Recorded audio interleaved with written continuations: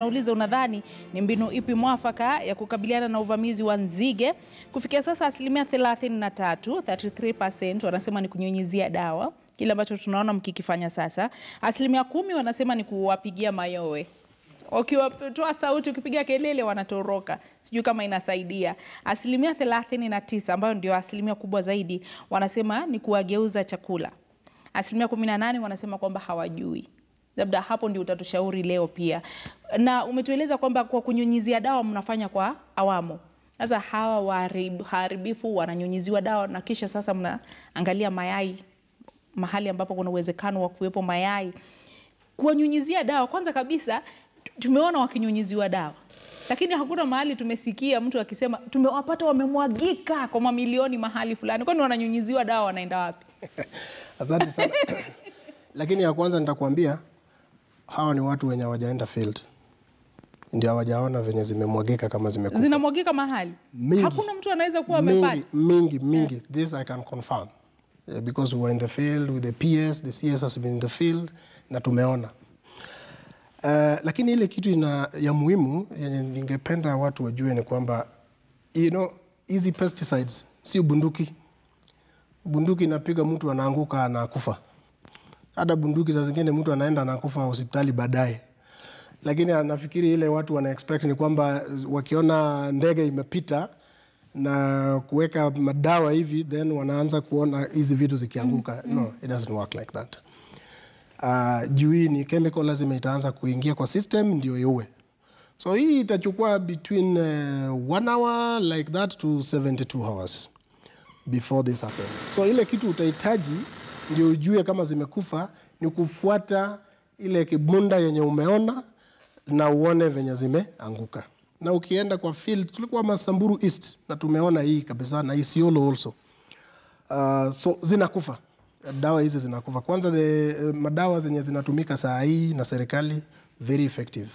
Na zinafanya. Ile kitu tena ijulikane tu na hii ni kwa anybody yenye anahusika na hii maneno ya control. Sababu ya tabia ya hizi nzige ni kwamba ukiweka dawa lazima ujue ni ratio gani unatumia. Kwanza ni dawa gani unatumia. Na hiyo dawa juu unajua tunafanya kama ni aerial spray. Kuna vitu mingi zinahusika hapo. Lazima ujue hata hii ndege itakimbia kilomita ngapi up from the ground ndio hit hizi vitu vizuri. Lazima ujue hiyo. Lazima ujue ni kwa hiyo mix dawa ujue ni kiasi gani utakuwa una spray. Lakini cha muhimu hata zaidi lazima ujue ni time gani utapata hizi vitu kuspray. Na hapo wacha nikuambie kama unafanya aerial spray. Nzige zitakuja zilale mahali. Na zitalala ni kama zimekufa hapo. Lakini asubuhi vile joto inaanza hizi vitu zinaamka. Na zianze kupata joto na their wings zianze kutoka na zitaanza kuenda. So hata kwa hiyo spray uko na very short window ya kufanya spray between probably 7 to 8:30 or 9 depending on the weather. So saa zingine ukifika hapo late utapata zimeenda. Saa zingine ukifika mapema sana labda umepiga dawa hizi, lakini kulingana sasa na distance yenye umepiga dawa na upepo iko, la zingine itaenda na hii. So hizi ni vitu lazima zijulikane kama tunafanya hizi spray. Lakini niko na furaha kusema ya kwamba wenye wanafanya hii saa hii wako na ujuzi ya kufanya hii na wanaifanya. Na ni vizuri umetuambia kuhusu hilo swala la kuzaana kwa sababu wengi watauliza endapo wanapigwa spray na wanakufa katika muda wa saa 1 au masaa 72 vile ambavyo mbona hawaishi basi? Kwa sababu sasa wamepigwa spray, kesho tunasikia wako Kitui, kesho kutwa Moses Baya ananiambia wameshuhudiwa Tana River. Kwa hivyo inakuwa kwamba wanakuwa bado wanaonekana kila wakati. Mbona hawakuishi? Actually I was suspecting Tana River will come anytime soon and now you're talking about it. But ile kitu iko ni kwamba vile nilikuambia when we spray this it depends to which stage are we spraying. That is the most critical thing. Alafu vile tumesema hapa hizi vitu zinakuja na ni kibunda tofauti. These are swarms. Sasa utapata swarms maybe 3 ziko like in Baringo you had one swarm, and when you went to spray the swarm, you found the swarm split into 3. And because of the distance and the time you have, labda umefuatilia moja ndio umepiga hiyo moja. Unaelewa? Sasa zingine 2 bado zimebaki. What does it mean? Lazima urudie maneno ya surveillance, kuzifuata uone zimefika wapi. Na kando na kuspray, basi ni mbinu ipi nyingine ambayo inaweza kutumika? Kwa sababu kuna wale wanasema labda kupiga kelele inasaidia kuwafukuza.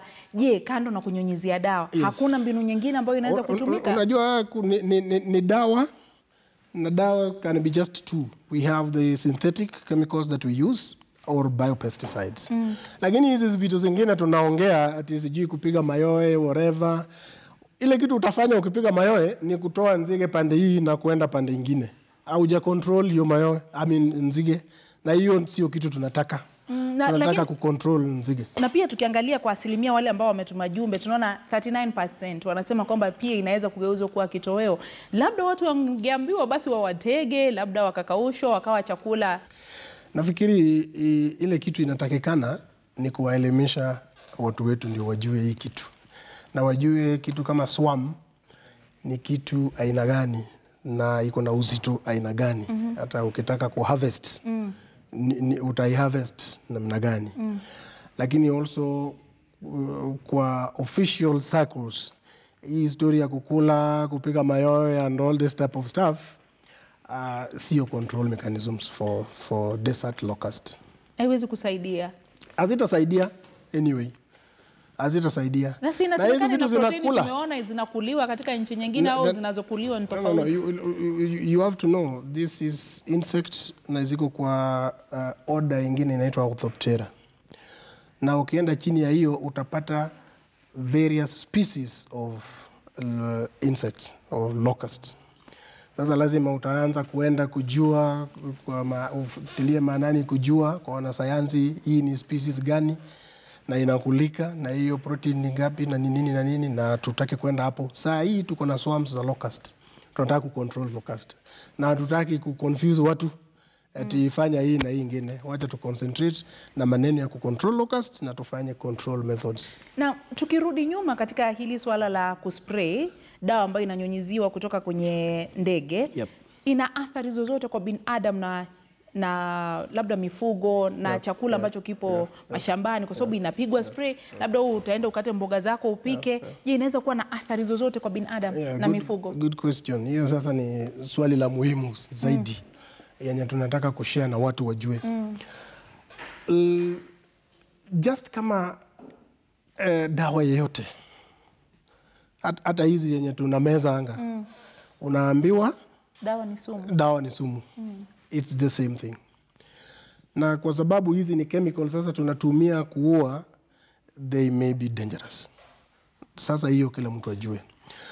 But uzuri ni kwamba kila chemical yenye inakuja na instructions vile utumika, na kwa hizo instructions pia unaambiwa vile you store it na unaambiwa vile una spray.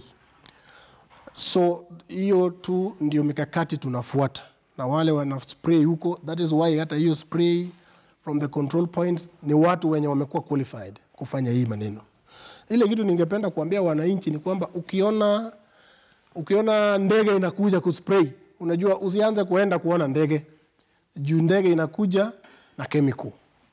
This is information that people need to get. Utoke hapo, ndege ifanye kazi yake. Juu athari nyingine, hizi ndege zina fly very low. Ndio iwe na maximum effects. So unajua utakuwa na hii tabia, ukiona ndege wanakuja, watoto labda wanakimbia kuona ndege inakuja. Lakini tunafanya hivi, tunaelimisha watu. Alafu there is now the rapid response team yenye watakuja waseme kama wamepanga kuspray, wataambia watu hapo ndio wasikue karibu ama wasitoke. But also wenye wana spray, because they use coordinates na wako na vidawa za mawasiliano, these guys wataongea juu. Kwanza unakuja unafanya survey, unaona ziko hapa na zikitoka zitaenda pande hii. So wakikuja kuhit, lazima watajua hii mpaka wajue at what point do we hit. which is going to have the minimal effect, especially kwa mahali penye kuna watu. The other thing yenye inafanyika ni kwamba this is also where unaleta biopesticides, especially mahali penye watu wanakaa, around human settlements, around mashamba ama penye animals wako. This is what you do. Lakini ukipata hii kitu kwa those big wide fields of Samburus and wherever in the northeastern and everything else, the only effective means yenye serikali wanatumia saa hii is aerial spray, because some of those areas span to over hundreds and thousands of kilometers. And a swarm can also be as big as 60 kilometers by 30 kilometers. That is big. So kusema utaenda kuspray hiyo, and then now when you do this also, they also start flying away. Umenikumbusha swali. You will have very minimal effects. Umenikumbusha swali hiyo kupiga dawa ile tumezoea mashambani. Unajua kuna yule labda anatazama atachukua dawa kwa nyumba, aende akawapige spray pia. Aseme labda ndege hatujaiona hapa, wacha mimi niende nipige dawa ile ya ng'ombe sijui ya mimea. Ni sawa mtu kufanya hivyo? Lakini sasa watapata dawa yenye itahitajika ya kuua nzige. Wasitumie dawa ambazo ziko kwa nyumba. No. Kuna madawa zenye zimekuwa approved na Pest Control Products Board. Ministry wanatumia saa hii, na hata FAO and other agencies hizo ndio wananunua na wanapeana. Na nitarudi bado kuuliza kuhusu tahadhari na hatari kwa wale ambao mashamba yao labda yameathirika. Muda gani uchukue kabla ya kukula zile mboga, au ni nini ambacho unaweza kufanya kabla ya kuvuna kitu shambani na kutumia? Hiyo ina depend, na hiyo ni information yenye saa hii sasa itawekwa kwa. By the way, going almost concurrently, and kuna mkutano yenye tumekuwa naye leo kwa ministry, ni kuweka tena sasa mikakati ya kufanya ile kitu inaitwa livelihood assessments. So unataka kujua ni uharibifu imekuwa kiasi gani.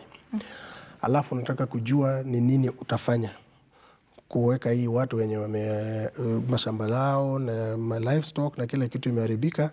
How do you do livelihood recovery after that assessment?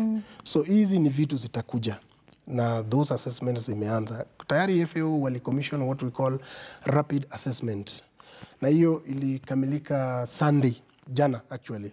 So saa hii wanaandika report. So hii itatupea just a preliminary report ya kujua tu kijuju ni nini iko kwa field na uharibifu imekuwa kiasi gani na which areas.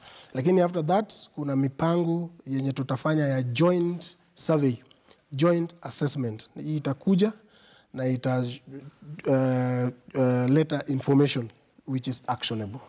Na hapo ndio tunaangalia kuhusu akiba ya chakula, kwa sababu inasemekana miaka ya 80 nzige waliposhuhudiwa, kulishuhudiwa kiangazi, kulishuhudiwa njaa kubwa sana. Kwa hivyo ni mikakati gani ambayo imewekwa kwamba hata kukiwa na uharibifu bado kutakuwa na chakula baada ya hali hii? This is the livelihood recovery program which I'm talking about. Kwa mfano nini ambacho kinapangwa kufanywa? No, ile kitu you need to do is okay, kwanza unajua ile kitu tumefanya ni ile kitu tumesema ni kwamba we have to know ni extent gani yenye kiasi gani yenye imeenda. So that is one. For that sasa uweke mikakati chini ya kusema sasa nitafanya hivi na hivi na hivi na hivi. No, but this is going on saa hii. So sitaki utoke hapa kusema hakuna mikakati, lakini nataka ujue tunatarajia basi discussions zinaendelea mbele. Tupate taarifa baada ya muda gani? Basically utapata hii, that will come from the ministry. Na tunashirikiana kufanya hii, na ikitoka itatoka na utapata hii vizuri sana. Na shughuli nzima itagharimu shilingi ngapi? Kwa sababu kuna yule ambaye alituma ujumbe amenukuu pesa tofauti. Inatumia shilingi ngapi shughuli nzima? Well, I'm not sure of the sources of those other monies, but I'll quote what FAO jointly with IGAD, Desert Locust Control Organization, and the ministry talked about over the weekend during the press conference. For FAO, we look at it first. Okay, kwa FAO tunaiangalia kwanza globally. Hii issue tuko naye itaingia kwa countries ngapi, tayari iko countries ngapi, and what would we need for full control, yenye itakuwa direct control sahi na haya mengine yenye atafuatilia including the livelihood recovery. Na hiyo FAO wameestimate to be $70 million. Yes, this is about 7 billion Kenya shillings. Yes, but when you come now to the country stage, every country tuko na varied levels of invasion. So lazima wafanye hii ratiba ya kupata ni kiasi gani cha hichi pesa ndio watapata. Lakini tena ujue ya kwamba due ya migratory nature of these pests, you're not dealing with something static. Yenye utajua tu vizuri leo iko hapa na najua kesho itaenda up to this. No. So this also makes it a bit fluid. Na inakuwa ngumu kidogo kupata hii. But we have the surveillance team na tutapata hii. Next time nikirudi hapa nitakwambia hii. Hizo details zote. Lakini sasa juu inaendelea mbele. Tujue tu hawaondoki siku karibu. Hizi vitu I think also hiyo ni kitu kingine lazima tuseme. Hiyo migratory nature ya desert locusts.